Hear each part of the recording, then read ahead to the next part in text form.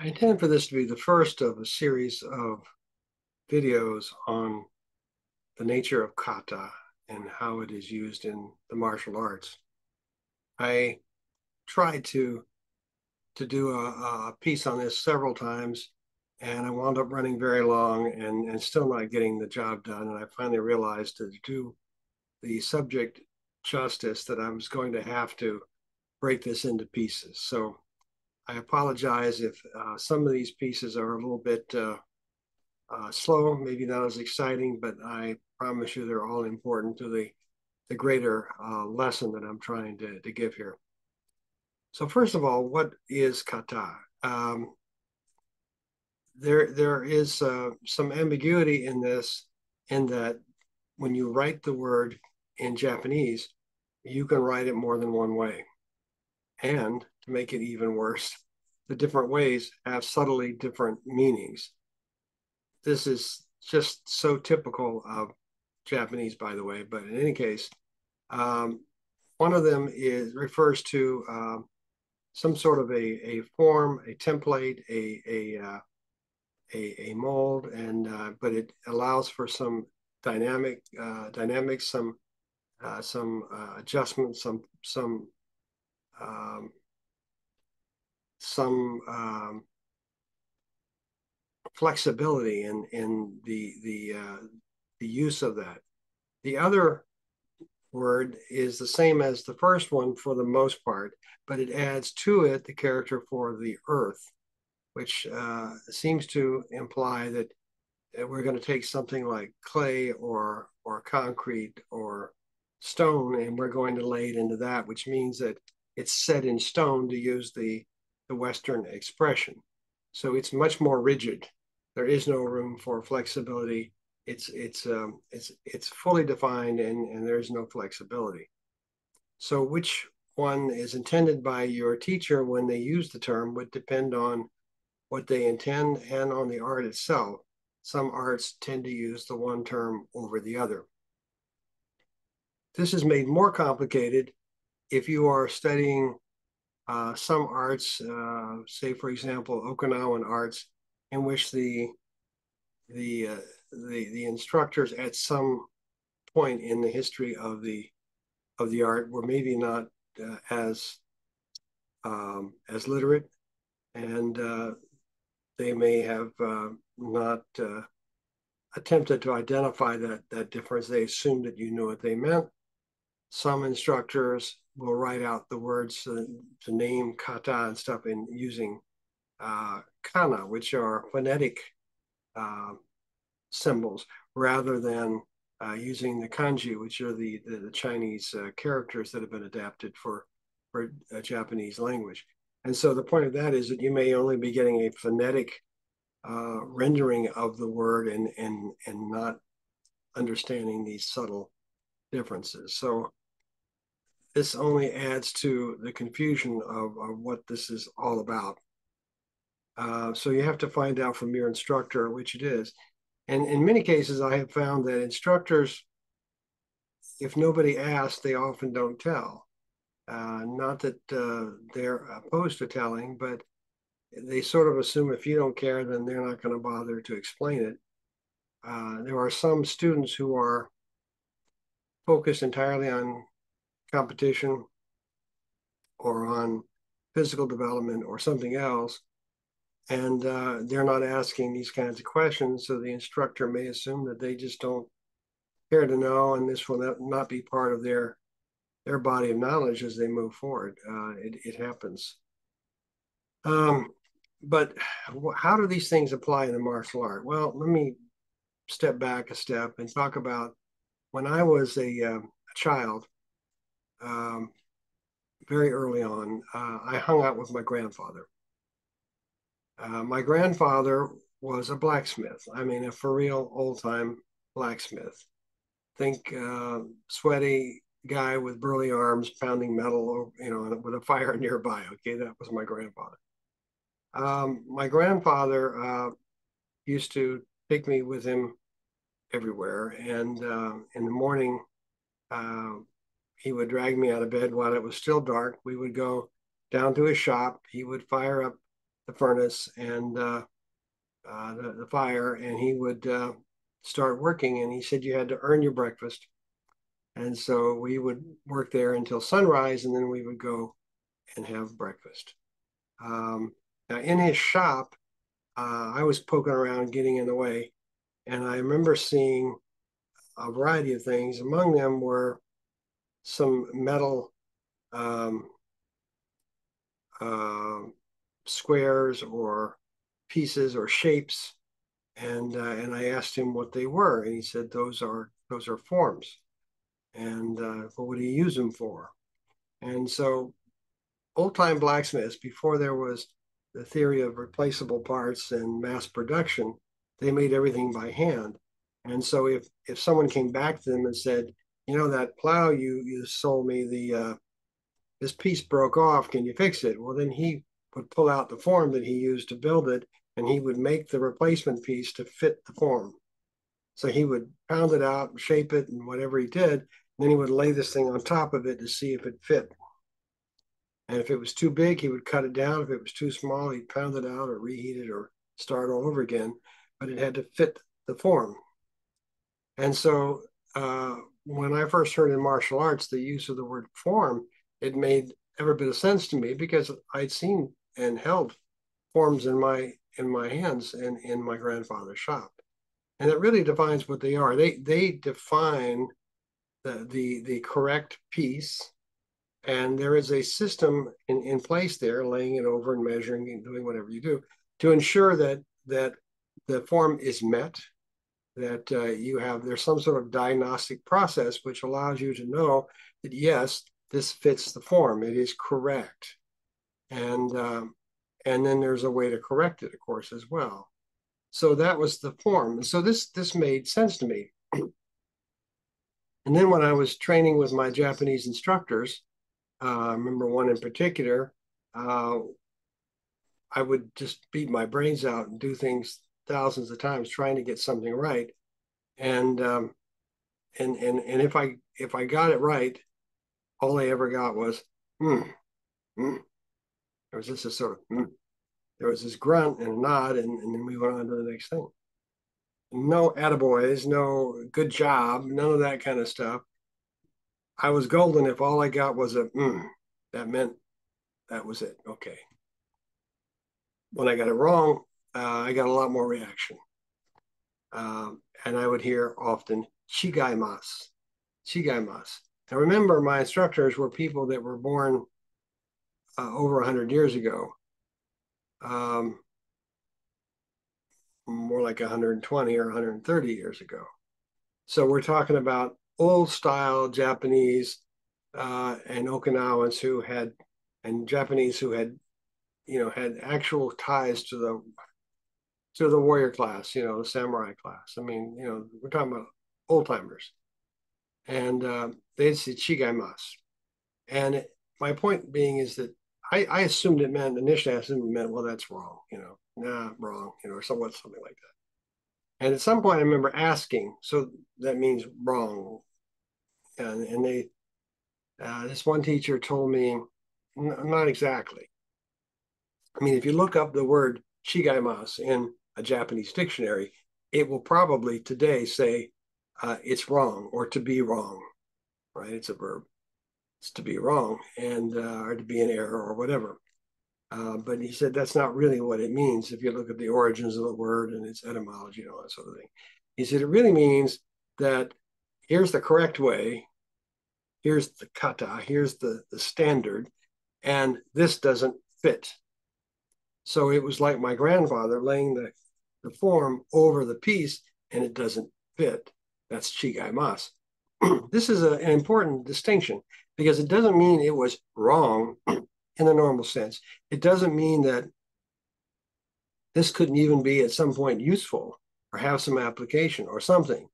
But it is not what I'm teaching you. It is not the standard form, which is what's being carried forward in this martial art.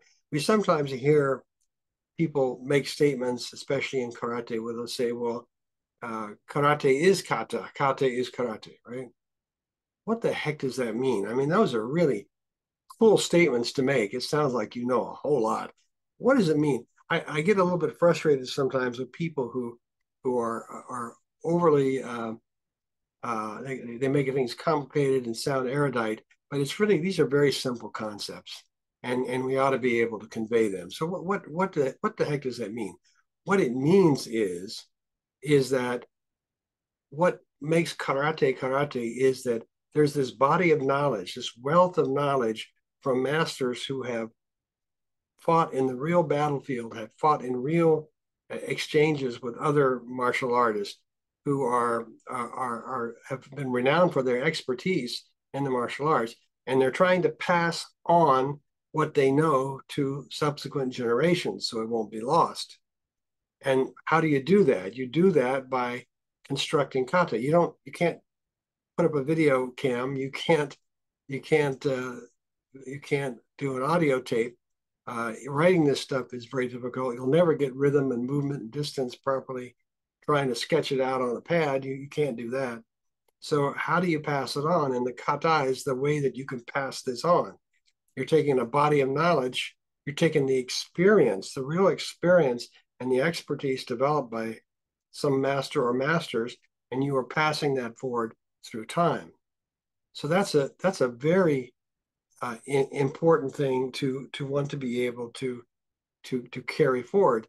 And you may go beyond that. In fact, if you get far enough along in the martial art, you're going to be expected to go beyond that. The purpose is not to stop where the last guy stopped. That would just be silly.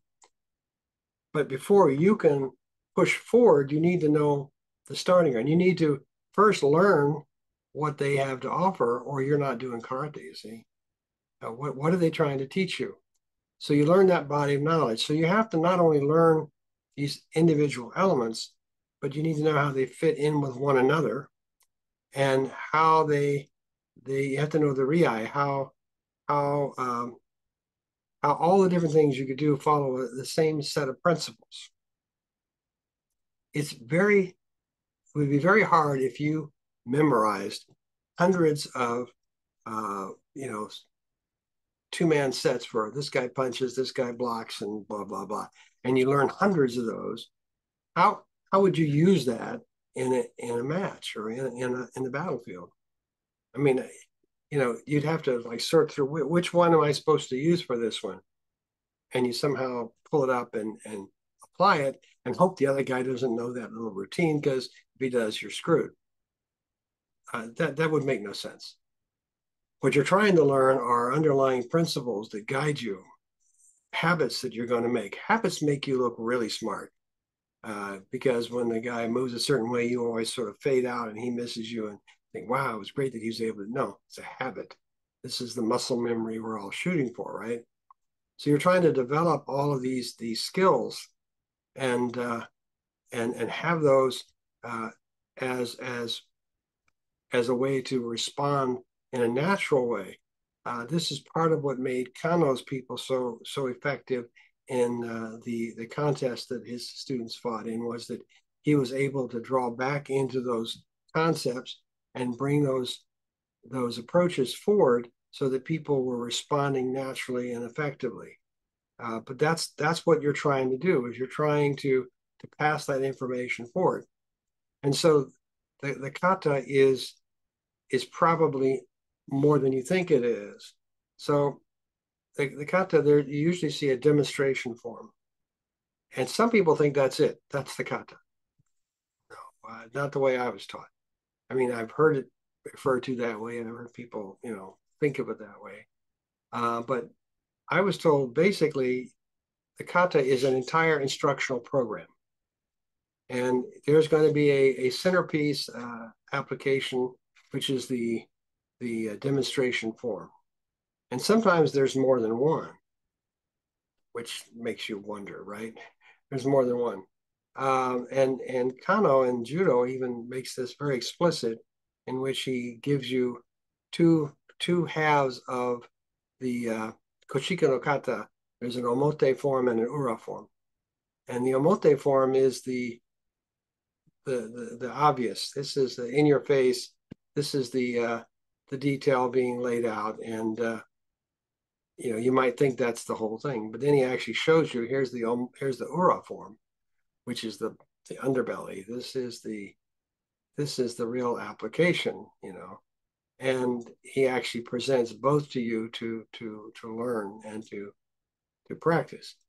But in fact, there's an emote and an ura in every kata if you know what you're looking for, right?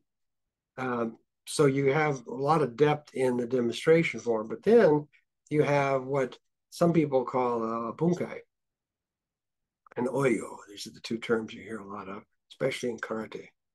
Well, what is that stuff? Well, in order to fully understand something, you have to engage in both analysis and synthesis. Analysis, which is the bunkai, if you look at the origins of the word in English, which is the same as in Japanese, it refers to breaking it down, tearing it apart, looking at the elements.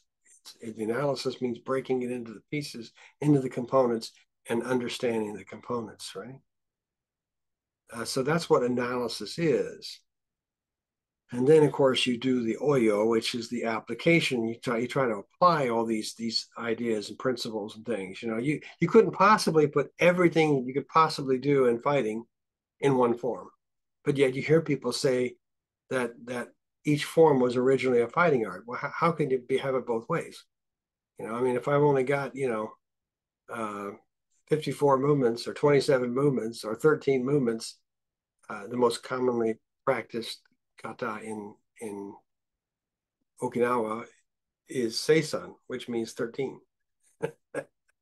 So if you only have that short of a form, how could it possibly have everything in it? It doesn't. It has a lot of concepts and approaches and lots of skills, many things. If you learn that, then the rest, you can apply. You can apply this to all sorts of things.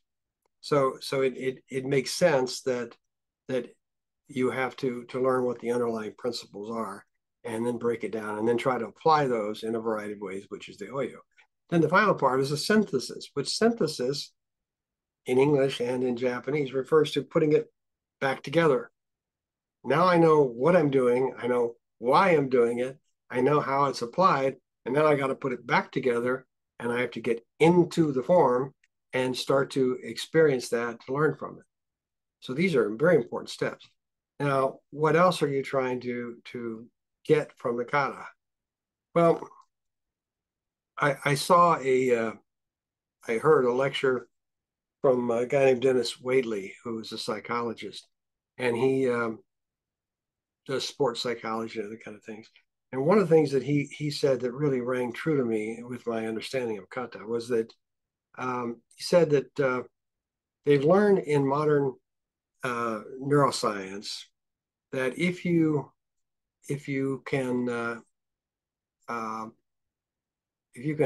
can visualize, that's the term he used. I was looking for the word.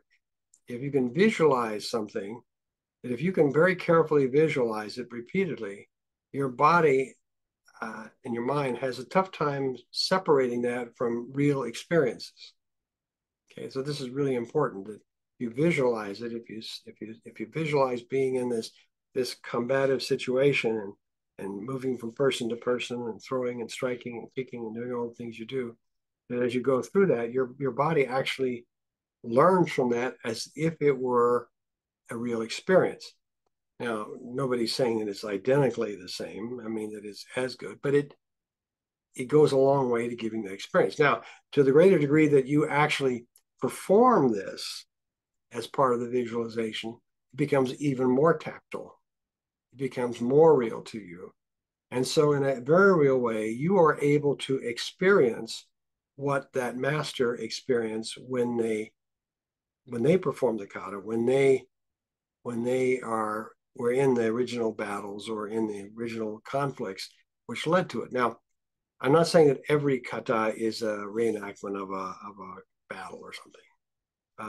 No, there are many kata, there are many different kinds of kata, and some of them are actually very carefully constructed to teach certain kind of things, but they draw on the experience and the approach and the methods and all the other things associated with the master who put it together. So in a very real way, it's going to feel a lot like the way they perform. You're getting to basically not only see the guy out there in front of you doing it, somebody who might have been dead for 100 or 200 or more years, but you're able to actually take their role and mimic it, which is really profound. So if they tend to have a certain broken rhythm, you're going to have it too. So that you're going to be drawing on their experience and their way of doing it as you perform. Now, there are some kata that I think pretty clearly reflect either a battle or a collection of experiences from the master who developed it. They might have had two or three different experiences that they draw, and they say, "I'm going to put those together, and it'll be like one long form." So they do that. But when you go through this, you get to feel what it would be like to be that master.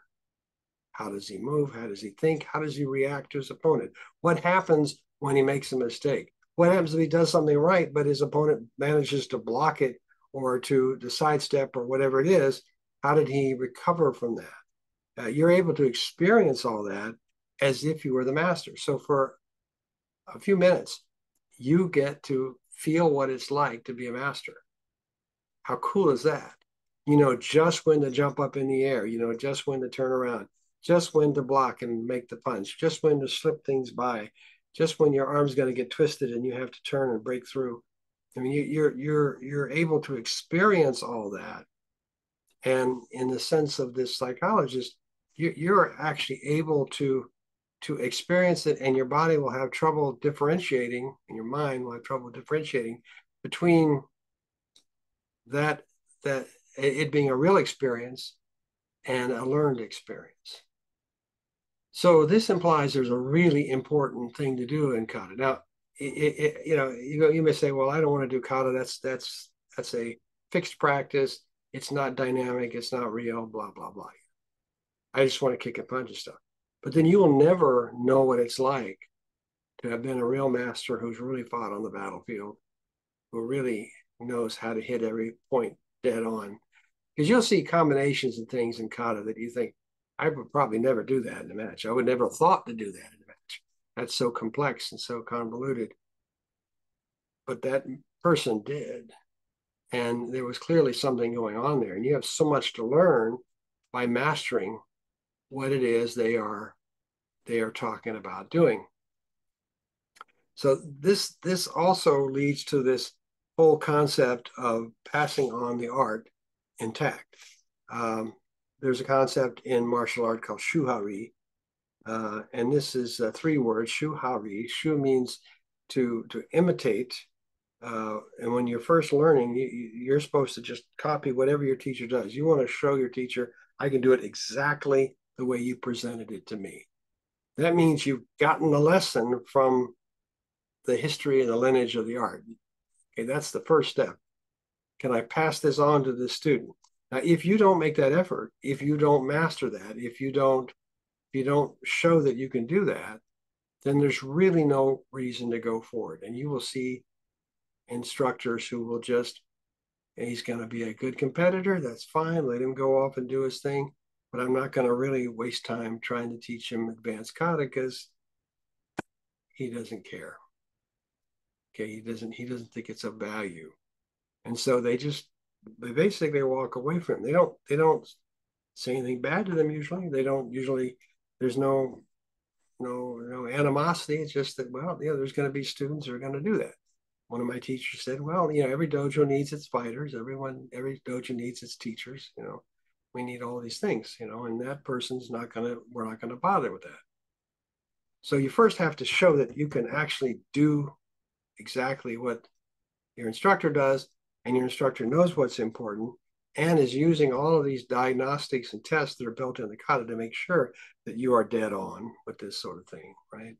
And then the next step, which is like third, fourth, fifth down, somewhere up in there, you start to diverge. Shuhari ha. It's just starting to break off. Now you can ask questions. And nobody says, oh, shut up. It's not like that. But you'll ask questions and you'll sort of get blown off and you'll feel like, well, maybe there's no answer.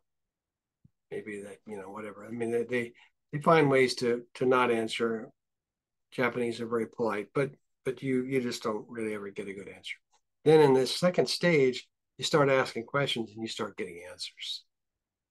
And they're very carefully shaping you. So when you say, well, why couldn't I do this? Well, maybe you could, but you'd have to do this, this, and this, and you'd have to be consistent with this and this. You don't want to learn, a variety of different things when you could learn one. So, for example, most of these traditional arts, like in Japan, uh, they included not only taijutsu, empty-handed arts, but they also included a variety of weapons because they're training soldiers to be on the battlefield. So you learn the 18 weapons. That's what they called it. And if you were learning 18 weapons and every one of them had a different set of principles, you move in a different way, you work at a different everything, you'd never figure it out. You'd be a confused mess, right? So this part of the REI is that all of these things have to operate under the same principles on the same tactics and strategies. It's all got to work the same way. So you have a very tightly defined coalesced martial art so that when you're fighting, if a weapon comes by, you can grab it and pull it right into the fight and never miss a beat. If you lose your weapon, again, you don't even lose a beat. You keep moving. Now you're empty-handed, but hey, you're empty-handed, whatever, right? So you're able to pull this in and out constantly. So it's very, very important that you have this REI, this consistency, and your instructor is going to be saying, you could do that. You could try doing a boxer's roundhouse there, but what's that going to do to your distancing? What is that going to do to your rhythm? How's that going to open up your body to attack some different directions and so on? There's so many things to consider. So you're learning how to do it correctly, and what you're doing is you're owning it. You're making it yours. This is how you make that next step. You're making it yours by learning what you can do, what you can't do, and so very slowly you're headed toward the third stage, which is divergence. Now you're no longer confined by the art. You are the art. That's why we call the highest, instructors, we call them hanshi. It means like a model. They are the art. The art is them. They can't do it wrong because they are the art. And so by definition, they're doing it correctly.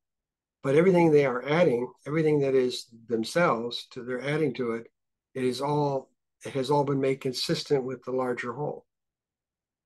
And because of this, you'll see masters when they teach, they'll say, this is the kata as it was taught to me by this person, who was taught to him by this person, or this was the way it's performed by this master. And they talk about the lineage of the kata or the lineage of the waza. They're one of, and they'll tell you how it was reshaped by each one and how each one did it slightly differently or whatever, but consistent with the greater art. And so you are really starting to own this thing. This becomes yours, and this is a very important point to passing on the art and mastering it. I get a little bit annoyed when I see somebody typically young who maybe is a brown belt or a shodan or something, and they're going to go off and start their own art, or they're not going to listen to the teacher. They know better.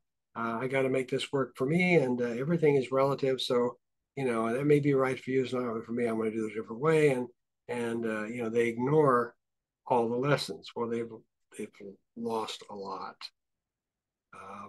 They don't know that this won't work for them because they really haven't given it the time and energy to make it work. They are already ready to run off on their own. They're full of ego. And that's just a very, very sad thing to see. This is a rich means of passing on lots of information, and it's important not to lose sight of it. Now, in the Okinawan martial arts, quite often these kata are done individually. One person gets out and performs, and then they work with partners on the other elements of it in this larger instructional program.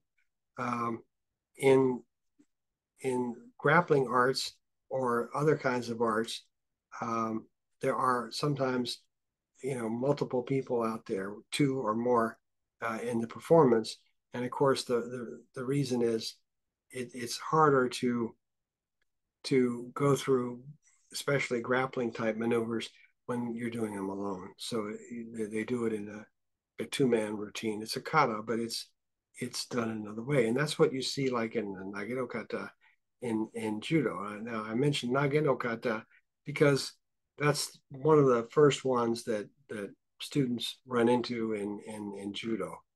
Um, it is a randori no kata, so its focus is on randori waza, right? Randori techniques, as opposed to uh, defending against swords or something, right? Now people are sometimes confused because it is about randori waza. Randori is like free sparring kind of a thing in judo, and people are confused. Why would you, if it's for randori, it's got strikes and things in it, and that that we don't do that in randori. Well, we don't now. Of course, they did then. There are different kinds of randori that were done. Some of them involve strikes. Also, you're trying to show the student, you're trying to set up the student so they're put in an ideal situation to perform the technique. So that, again, they get to feel what it's like to be a master. And you've seen it if you've ever done the kata, you'll get into certain points and the guy will fly and you'll think, whoa, that was amazing. I wish I could do that in randori. Um, board matches, and of course, that's what he's trying to show you is how to make that happen. There are also diagnostics built in in the judo kata, for example. There are very specific things we look for, like there's an imbuse and a kata line, and did you throw the person right on the kata line, or were they at 30 degrees off, or this side 30, and depending on where they land and where they were supposed to land, the instructor should be able to glance at that at a glance. You got a whole class of people doing this, and go, this guy didn't turn in enough, this person turned too far, this one didn't get low enough, this one didn't do that, the pull on the left hand is wrong over here, and it diagnoses for you all of these issues. When Kano would hear people in judo that they were losing matches in grappling, he would tell the seniors to take them off and run them through Katami no Kata again. And today people think it was completely nuts. I mean, how could he possibly teach people to do mat work by having them do Katami no Kata over again? That is a form of grappling. But of course, first of all, it reflects the kind of grappling they did at the time. But also, he's not talking about the demonstration form alone. He's talking about going through all of the major forms of holds and their application, their entry, and their escape, and so on. This is a full program of instruction. There are a few model techniques which are presented, but that isn't all the techniques. That's just models. There's going to be a whole range of things that go on from there, right? And so the actual instructional program would include all of those various models. Now you'll see other things which you may not think of as kata, but just standing and doing punches can be kata, in the broadest sense. There's a right way and a wrong way. And you will see masters in Japan and Okinawa having a student doing a simple, I say simple, in construct, um, like sanshin or something, or just standing and punching, and the instructor is walking around them and hitting their arms, hitting their body, hitting their back, their legs, and making sure that all the right muscles are tight and all the right muscles are not tight, that the balance is correct, that the alignment of the spine is correct, the position of the arm is correct if they're punching too much across or too much out or whatever. They're testing all these things, and that's what the kata does. It gives you this system of diagnostics to ensure that the form is correct. So it is a teaching program. It is definitely an instructional program designed to give you these kinds of information. So there's a lot of diagnostic built in there, as there should be. Otherwise, the kata is not much useful. If you're just going to go out and dance for a while, then you're not going to get much from it. And in fact, I did that on purpose, is that I heard old timers talk about dancers. And what they meant was these are people who just perform the kata with empty without being in the kata. They're just doing the demonstration form, and they look good, but they don't know what they're doing, and they're not very effective, and they haven't learned the lessons of kata and so on. They're dancing. That's the term they use. Is it derogatory? Well, sort of yes and sort of no. It's just sort of a factual explanation that they're out there moving around in a choreographed way. That's a dance, right? But they don't really know what the applications of what they are doing are. And so that's what they're trying to focus. That the ideal is for you to get all of this information and to be able to use that to build a more effective martial art. Another analogy I can use for kata is if you go in the military, into the army or the Marines, whatever, they will they'll put you through basic training, and the instructor doesn't just say, well, there's a punching bag, have that. There's a gun, go figure out how to learn it, how to use it. You don't learn everything from scratch. The person who's training you or the people who are training you are people who have been there. They have done this. They have been on the battlefield. They have fired at real enemies. They know what it's like often to get hit with one of those bullets, and they'll be putting you through experiences which are designed to help you feel what they feel, how they know to react. They want you to feel that way too, so that you'll do the same thing. They don't just tell you when they start firing the machine guns, you better get on your belly and start crawling. They put you on your belly and get you crawling and show you how to do it to make sure that this is the way the guys did it who lived through this. People like me, they say. And so it's invaluable to have this direct experience. And that's what these kata are doing in martial art.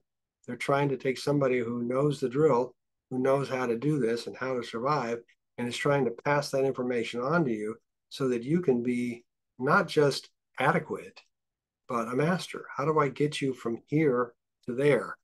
How do I get you from you don't even know how to punch to doing these kinds of effective things? I've heard people point to somebody and say, "Oh, that guy knows how to kick." And what they're looking at is he stands there and he punches in the air, punches the bag. That's not really what we're talking about when we talk about somebody knows how to kick. To kick, you've got to be able to kick somebody. How do you break through their defense? How do you align yourself? How do you close? How do you do all the rest and manage to hit them and hit them in a way that's going to hurt them and put them out of commission? There's a lot more to kicking than just kicking up in the air, and isn't that pretty? It's about all these other things. The same thing with throwing. How can I throw with power and strength and precision and control so that I can put the guy wherever I want? On the battlefield, I may want to throw the guy up the side of a tree. I may want to do a lot of things, but I better be able to control him if I expect to do that. So there's a lot more depth to this than I think people want to give it credit for, and it's a little annoying to see people take kata lightly. I think that's a good starting point. I'll go on from here in a later video. I need to talk about a variety of things about the kinds of kata and how they're organized and how they're applied. I hope this is useful.